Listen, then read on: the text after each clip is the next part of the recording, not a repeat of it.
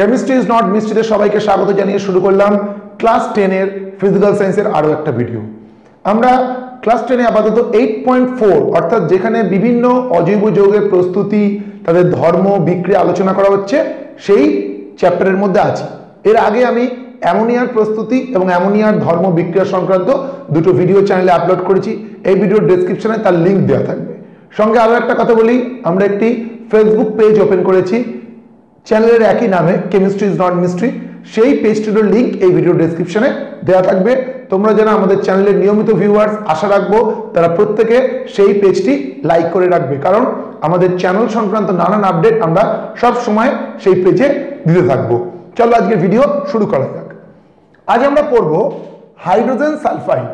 Hydrogen সালফাইডটা অ্যামোনিয়ার মতো অতটা বড় নয়, ফলে আমরা একটা ভিডিওর মধ্যেই হাইড্রোজেন সালফাইডের প্রস্তুতি এবং বিক্রিয়া আলোচনা করতে পারবো। সুতরাং ভিডিওটি একটু বড় হলেও ভিডিওটি কিন্তু খুব ইন্টারেস্টিং এবং নলেজেবল হবে। আশা রাখবো তোমরা ভিডিওটি শেষ পর্যন্ত দেখবে, কারণ শেষ পর্যন্ত দেখলে আশা করি তোমাদের পরীক্ষায় হাইড্রোজেন সালফাইডের কোনো প্রশ্ন আর আটকাবে না। আমি চেষ্টা করবো ভিডিওটা সেইভাবেই আলোচনা করতে। চলো তাহলে আমরা শুরু করি। আমরা শুরু করবো কি দিয়ে? আমরা শুরু করবো যে প্রস্তুতি দিয়ে। প্রস্তুতি বলতে আমরা যেটা বুঝবো সেটা হচ্ছে এর ল্যাব প্রিপারেশন। যে কোনো ল্যাব প্রিপারেশনে আমাদের কি কি পড়তে লাগে, আমরা আগের ভিডিওতেই আমি অ্যামোনিয়ার সময় আলোচনা করেছি। প্রথম আমরা জানবো হচ্ছে নীতি। নীতিটা হচ্ছে এখানে সাধারণত একটা সালফাইড লবণ নেওয়া হয়, তার সঙ্গে লঘু অ্যাসিডের বিক্রিয়া করানো হয়। সালফাইড লবণ এবং লঘু অ্যাসিড, এখানে উত্তাপের প্রয়োজন হয় না। This is the difference between H2S and ammonia preparation. Ammonia প্রস্তুতিতে উত্তাপ প্রয়োজন হয়েছিল, H2S এ উত্তাপ প্রয়োজন হয় না। তার জন্য কি সুবিধা হয় ভিডিওর একটু সামনের অংশে আলোচনা করছি, প্রস্তুত থাকো। তাহলে কি, সালফাইড একটা লবণ নিতে হবে ধাতুর। আচ্ছা, এই প্রসঙ্গে খেয়াল রাখবে বানানটা কিন্তু ড, সালফাইড। ট লিখে দিন, ট লিখলে কিন্তু অন্য যৌগ হয়ে যাবে। সালফাইড লবণ, আর কি নিতে হবে তার সঙ্গে? লঘু অ্যাসিড এর বিক্রিয়া করতে হবে, উত্তাপের প্রয়োজন নেই। 2 নম্বরে আমরা এটাকে ল্যাবে করি কি করে? প্রয়োজনীয় রাসায়নিক দ্রব্য এবং বিক্রিয়া একেবারে লিখে দিচ্ছি। হ্যাঁ, প্রয়োজনীয় রাসায়নিক দ্রব্য ও বিক্রিয়া। প্রয়োজনীয় দ্রব্য লিখে দিলাম। হ্যাঁ, খেয়াল করে নিও, রাসায়নিক দ্রব্য ও বিক্রিয়া। আচ্ছা, আমরা সাধারণত ল্যাব প্রিপারেশনে হাইড্রোজেন সালফাইড তৈরি করি হচ্ছে ফেরাস সালফাইড থেকে। কারণ একটাই, বাকি সালফাইড গুলোর তুলনায় ওটা সস্তা, দাম কম। আমরা কিনি ফেরাস সালফাইড, FeS, তার সঙ্গে বিক্রিয়া ঘটাই লঘু সালফিউরিক অ্যাসিডের। এখানে একটা কথা খেয়াল রাখবে, তোমরা যদি পরীক্ষায় সালফিউরিক অ্যাসিড লেখো তোমাদের কিন্তু নম্বর কাটা গেলেও যেতে পারে, কারণ এই বিক্রিয়াটা গাঢ় সালফিউরিক অ্যাসিড দিয়ে করা যায় না। কেন যায় না আমি আলোচনা করছি একটু পরে। এখানে কিন্তু আমাদের কি নিতে হবে? লঘু H2S, আমি ব্র্যাকেটে লিখে দিচ্ছি লঘু। এই দুটো বিক্রিয়া করলে কি তৈরি হয়? এই দুটো বিক্রিয়া করলে তৈরি হয় হচ্ছে হাইড্রোজেন সালফাইড এবং ফেরাস সালফেট। যেখানে হাইড্রোজেন সালফাইডটা হচ্ছে একটা পচা ডিমের গন্ধযুক্ত গ্যাস, এবং এটা বাতাসের থেকে ভারী বলে এটাকে সংগ্রহ করা হয় হচ্ছে বায়ুর ঊর্ধ্ব অপসারণ দ্বারা। তাহলে আমরা কি করে এটাকে সংগ্রহ করব? 3 নম্বর হচ্ছে সংগ্রহ বায়ুর ঊর্ধ্ব অপসারণ দ্বারা। আচ্ছা, তোমাদের মনে অনেকের প্রশ্ন আসে, একটা গ্যাস বায়ুর থেকে ভারী না হালকা আমরা বুঝবো কি করে? এই প্রশ্ন আমাকে আমার অনেক ছাত্রছাত্রী অনেক সময় করেছে।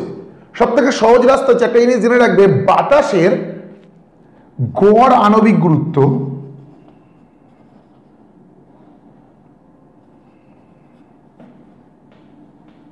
মোটামুটি হচ্ছে 28.8 মতো আসে অন অ্যান অ্যাভারেজ। এবার ওই জলীয় বাষ্পের উপস্থিতি অনুপস্থিতির জন্য একটু কমে বাড়ে, কিন্তু অন অ্যান অ্যাভারেজ 28-29 এরকম আসে। আর H2S টা হিসেব করো, H2S এর আণবিক গুরুত্ব কত পড়বে? 2 + 32 মানে 34। তার মানে হচ্ছে H2S বাতাসের থেকে ভারী। আণবিক গুরুত্ব বেশি বেরোলে মোটামুটি 28-29 এর থেকে বেশি বেরোলে জানবে বাতাসের থেকে ভারী, এর থেকে কম বেরোলে জানবে বাতাসের থেকে হালকা। মোটামুটি এটা হচ্ছে বাতাসের গড় আণবিক গুরুত্বের সাপেক্ষে আমরা ধরে নিই। তাহলে আমরা কি জেনে গেলাম? সংগ্রহটা জেনে, এটা মুছে দিই, এটা আবার এখানকার অংশ নয়, জাস্ট বোঝার জন্য আলোচনা করলাম। তাহলে বায়ুর ঊর্ধ্ব অপসারণ দ্বারা আমরা H2S গ্যাসকে সংগ্রহ করতে পারবো। এই হচ্ছে মোটামুটি H2S এর প্রস্তুতি। এবার আমি কতগুলো বিষয় একটু আলোচনা করে দিই, যেটা সতর্কতা সম্পর্কে বলছিলাম, যে আমরা কেন গাঢ় সালফিউরিক অ্যাসিড ব্যবহার করতে পারবো না।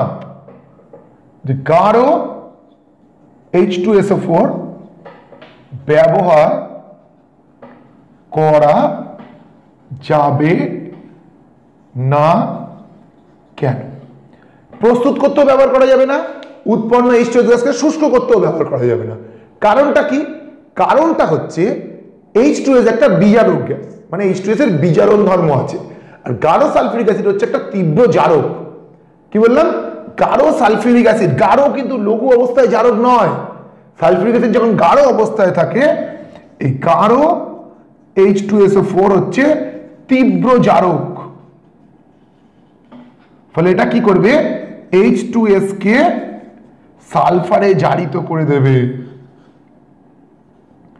সালফারে জারিত করবে। সেই কারণের জন্য আমরা H2S গ্যাসকে শুষ্ক করতেও ব্যবহার করতে পারবো না গাঢ় সালফিউরিক অ্যাসিড, এবং H2S গ্যাসকে প্রস্তুত করতেও আমরা গাঢ় সালফিউরিক অ্যাসিড কিন্তু ব্যবহার করতে পারবো না। আমরা লঘু সালফিউরিক অ্যাসিড নিতে পারি, ইভেন লঘু হাইড্রোক্লোরিক অ্যাসিড নিলেও কিন্তু চলবে, অসুবিধা কিছু নেই।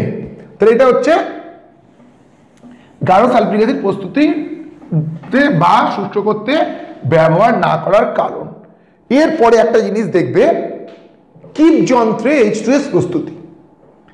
কিপ যন্ত্রের বর্ণনা, কিপ যন্ত্রের কার্যপ্রণালী তোমাদের প্রয়োজন নেই। শুধু একটা জিনিস জেনে রাখো, কিপ যন্ত্রের সুবিধাটা কি। কিপ যন্ত্রের সুবিধা হচ্ছে এখানে প্রয়োজন মতো গ্যাস পাওয়া যায়। গ্যাস প্রয়োজন না হলে কিপ যন্ত্রের একটা কল আছে, সেটাকে বন্ধ করে দিলে কিপ যন্ত্র থেকে গ্যাস বেরোয় না। কিন্তু এখানে একটা কন্ডিশন আছে, কিপ যন্ত্রে আমরা সেই গ্যাসগুলোকেই তৈরি করতে পারবো যেগুলোকে তৈরি করতে উত্তাপ লাগে না। অর্থাৎ কিপ যন্ত্রে কিন্তু আমরা অ্যামোনিয়া তৈরি করতে পারবো না। পরীক্ষায় ধরো প্রশ্ন দিল যে কিপ যন্ত্রে নিম্নলিখিত কোন গ্যাসটিকে প্রস্তুত করা যায় না, এমসিকিউ দেওয়া হলো। সেখানে দেখবে এমন একটা গ্যাস হয়তো থাকবে যাতে উত্তাপের প্রয়োজন, সেটা করা যাবে না। কিংবা ধরো দিলে এটাকে করা যায় না কেন, যে কিপ যন্ত্রে কেন আমরা অ্যামোনিয়া প্রস্তুত করতে পারি না। তাহলে উত্তর হবে কি, কিপ যন্ত্রে আমরা সেই গ্যাসগুলিকেই প্রস্তুত করতে পারি যে গ্যাস প্রস্তুত করতে উত্তাপ লাগে না। তাহলে এটাই শুধু খেয়াল রাখবে, কিপ যন্ত্রে গ্যাস প্রস্তুতির শর্ত কি? শর্তটা হচ্ছে গ্যাসটি প্রস্তুত করতে উত্তাপ প্রয়োজন হবে না। তাহলে আমরা H2S এর প্রস্তুতিটা দেখলাম। এবার আমরা কি পড়বো? H2S এর ধর্ম। ধর্ম বলতে আমরা সবসময় ধর্মকে দুটো ভাগে পড়বো। প্রথমে হচ্ছে ভৌত ধর্ম পড়বো। ভৌত ধর্ম কি?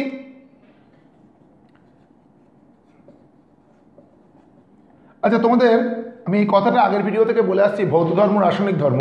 সাধারণত জানবে বাহ্যিক ধর্মগুলোকে বলে ভৌত ধর্ম, মানে যেগুলো চোখে দেখে বা গন্ধ শুকে বোঝা যায়। কি?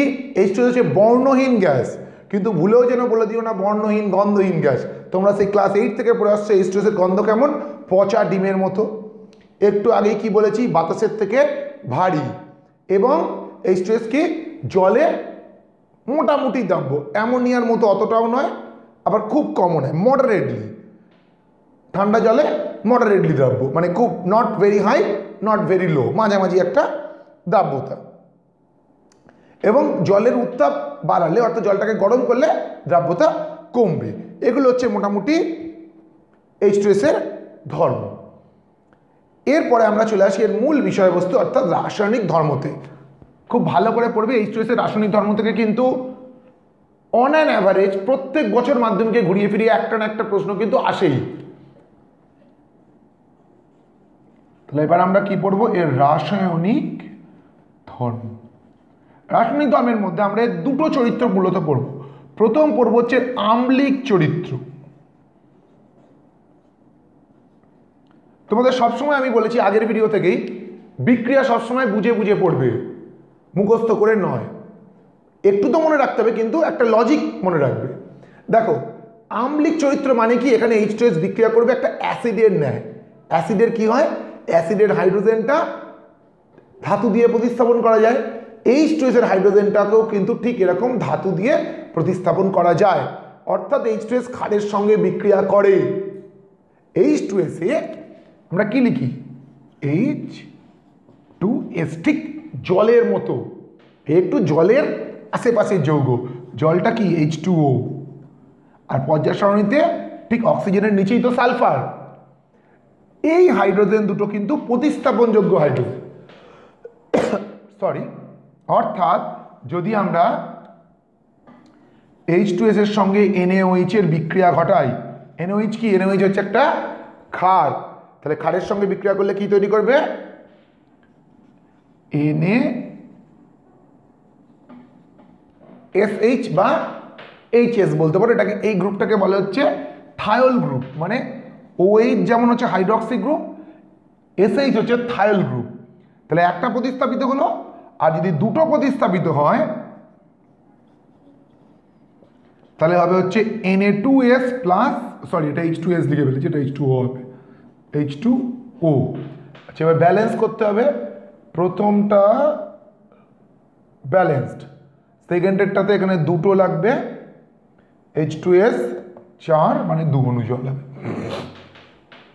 তাহলে এইগুলো হচ্ছে কি? H2S এর আম্লিক চরিত্রের বিক্রিয়া। H2S হয় অ্যাক্টস অ্যাজ অ্যাসিড। দ্বিতীয় আমরা যেটা পড়বো, most important reaction of hydrogen sulphide. Hydrogen সালফাইডের যত বিক্রিয়া আছে জানবে, তার মধ্যে সব থেকে গুরুত্বপূর্ণ বিক্রিয়া হচ্ছে বিজারক হিসাবে বিক্রিয়া, বিজারণ বিক্রিয়া।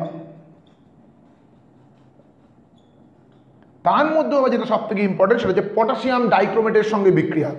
কি হয়? পটাশিয়াম ডাইক্রোমেট হচ্ছে একটা অরেঞ্জ রঙের যৌগ, তার মধ্যে যখন আম্লিক মাধ্যমে H2S পাঠানো হয় এর কালারটা চেঞ্জ হয়ে গ্রিন হয়ে যায়। কি বললাম? পটাশিয়াম ডাইক্রোমেট একটা অরেঞ্জ কমলা রঙের যৌগ, তার মধ্যে আম্লিক মাধ্যমে H2S পাঠালে রংটা গ্রিন বা সবুজ হয়ে যায়। এই বিক্রিয়াটা কিন্তু ভালো ইম্পর্টেন্ট বিক্রিয়া। K2Cr2O7 plus H2SO4 plus H2S, এখান থেকে তৈরি হয় হচ্ছে Cr2SO4 whole 3 plus K2SO4 plus জল। এই যৌগটা হচ্ছে রং গ্রিন এবং সঙ্গে সালফার অধক্ষিপ্ত হয়, হলুদ রঙের সালফার অধক্ষিপ্ত। তার মানে দেখো এখানে কি ঘটে, এই হাইড্রোজেন সালফাইডটার থেকে হাইড্রোজেন বেরিয়ে গেছে, মানে ওর নিজের জারণ হয়েছে, তার মানে অপরকে কি করেছে? বিজারিত করেছে। এখন ব্যাপারটা হচ্ছে এইটা তোমাদের একটু বুঝতে অসুবিধা হবে, কারণ এই বিজারণটা বা বুঝতে হয় হচ্ছে জারণ সংখ্যার মাধ্যমে, যেটা তোমাদের সিলেবাসে ক্লাস 11-এ আছে, 10-এর সিলেবাসে নেই, কিন্তু এটা জেনে রাখবে একটা অংশ জারিত হয়েছে মানে অবশ্যই তার অপর অংশটা বিজারিত হয়েছে। এটাকে ব্যালেন্স করতে পারো, ব্যালেন্স একটু দেখে দেখে করো। ব্যালেন্স করা তো আগের ভিডিওতেও শিখিয়েছিলাম। এখানে মোটামুটি 3টে লাগবে, তাহলে সালফারও তৈরি হবে 3টে, আর K2Cr2O7 H2SO4 4টে। বাঁ দিকটা হয়ে গেল, এবার ডান দিকটা করো। তার মানে হচ্ছে এটা ঠিক আছে, এখানে হচ্ছে এটাও ঠিক আছে, SO4 হোল 3, SO4 দেখো মিলে গেছে, 3 1 4।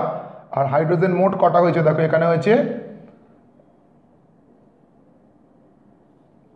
4টে, আর এখানে হয়েছে হচ্ছে আরো 6টা, মানে 8 আর 6 14টা, মানে এখানে হচ্ছে 7। ফাইনালি দেখো অক্সিজেনটা নিজে থেকে মিলেছে, 7টা অক্সিজেন 7টা অক্সিজেন। এটাই হচ্ছে সঠিক ব্যালেন্সের কিন্তু লক্ষণ।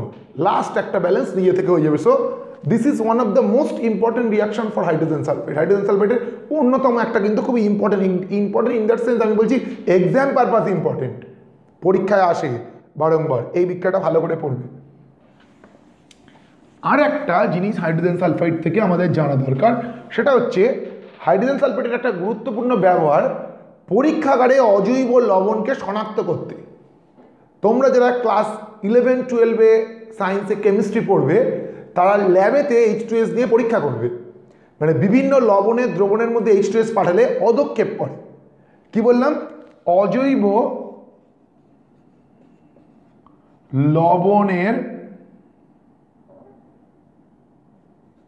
শনাক্তকরণে, অজৈব লবণের যে ধাতব আয়নটা থাকে, একটা লবণ ধরো রয়েছে এরকম কপার সালফেট, তার মানে এখানে কি রয়েছে? Cu2+ আয়ন রয়েছে।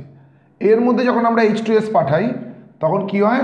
Cus এর কালো অধক্ষেপ পড়ে। এইরকমভাবে কিন্তু বিভিন্ন লবণের ক্ষেত্রে আমরা H2S পাঠালে অধক্ষেপ পাবো। লেডের ক্ষেত্রে কালো অধক্ষেপ পড়ে, কপারের ক্ষেত্রে কালো অধক্ষেপ পড়ে, সিলভারের ক্ষেত্রে কালো অধক্ষেপ পড়ে। অর্থাৎ আমরা এই অধক্ষেপের মাধ্যমে লবণটাকে শনাক্ত করতে পারবো। সুতরাং এইটা খেয়াল রাখবে, এটা কিন্তু H2S এর একটা ব্যবহারের মধ্যে আসে। এটাও কিন্তু তোমাদের পরীক্ষা অনেক সময় শর্ট কোশ্চেন দিয়েছে যে পরীক্ষাগারে অজৈব লবণকে শনাক্ত করতে আমরা কোন গ্যাস ব্যবহার করি, তাহলে সেটা হচ্ছে H2S। এবং এতক্ষণ আলোচনা থেকে নিশ্চয়ই বুঝতে পেরেছো যে H2S একটা আম্লিক গ্যাস। তাহলে এটাও খেয়াল রাখবে, তোমাদের হয়তো পরীক্ষায় প্রশ্ন দেওয়া হলো যে H2S এবং অ্যামোনিয়া এর মধ্যে কে আম্লিক কে ক্ষারীয়, তাহলে কি বলবে? H2Sটা হচ্ছে আম্লিক এবং অ্যামোনিয়া হচ্ছে ক্ষারীয়। অ্যামোনিয়া কেন ক্ষারীয় সেখানে অ্যামোনিয়ার ভিডিওতে আলোচনা করেছি, যারা দেখোনি তারা অবশ্যই কিন্তু অ্যামোনিয়ার ভিডিওটা দেখবে। এই ভিডিওর ডেসক্রিপশনে অ্যামোনিয়ার ভিডিওর লিঙ্ক থাকবে। তাহলে এটা গেল হচ্ছে H2S এর মূল যে ধরনের বিক্রিয়াগুলো করে। তাহলে তিনটে ধরনের বিক্রিয়া নিয়ে আমরা আলোচনা করলাম। একটা হচ্ছে তার আম্লিক চরিত্র, একটা হচ্ছে কি তার বিজারণ ধর্ম, এবং তার অন্যান্য ধাতব লবণকে অধক্ষেপ ফেলার ক্ষমতা। তিন ধরনের বিক্রিয়া কিন্তু H2S থেকে করতে লাগবে। এবার H2S কে আমরা শনাক্ত করব কি করে? শনাক্তকরণ।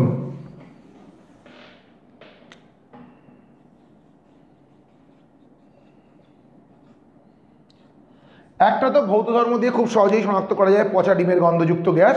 কিন্তু আমাদের যেটা প্রয়োজন সেটা হচ্ছে রাসায়নিক শনাক্তকরণ। সেখানে আমরা কি করব?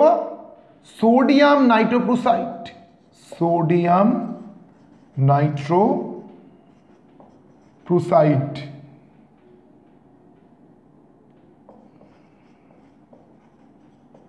সোডিয়াম নাইট্রোপ্রুসাইডের মধ্যে দিয়ে আমরা যদি H2S পাঠাই তাহলে বেগুনি বর্ণ ধারণ করবে।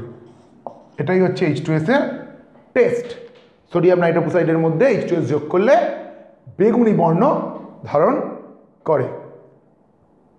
মোটামুটি H2S এর শনাক্তকরণ হয়ে গেল। এবার যেটা আছে সেটা হচ্ছে H2S এর বিষক্রিয়া।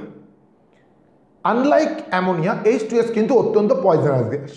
বাতাসে যদি খুব অল্প পরিমাণেও H2S থাকে সেটা কিন্তু যদি আমাদের শরীরের মধ্যে ঢোকে প্রাথমিকভাবে অজ্ঞান হয়ে যেতে পারে এবং মৃত্যুও ঘটতে পারে।